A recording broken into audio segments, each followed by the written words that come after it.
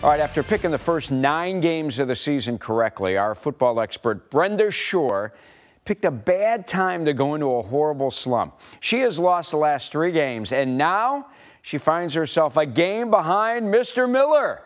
With 4 games to go, can Brenda right the ship? Let's send it out to Brenda with Pete McMurray.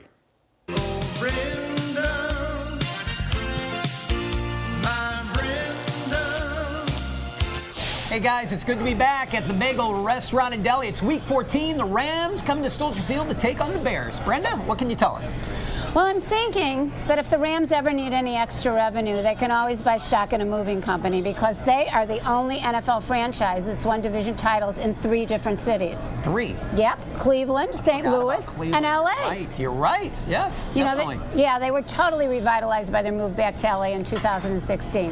2017, they fired Jeff Fisher, and they hired Sean McVay, the youngest coach in NFL history. You know your stuff, so who are you going to take today, the Rams or the Bears? I'm taking the Rams. Are you sure about that? Yes, Take a second to think about it. You're taking the Rams? Yes, I am taking the Rams. Guys, I got to take the Bears. Back to you.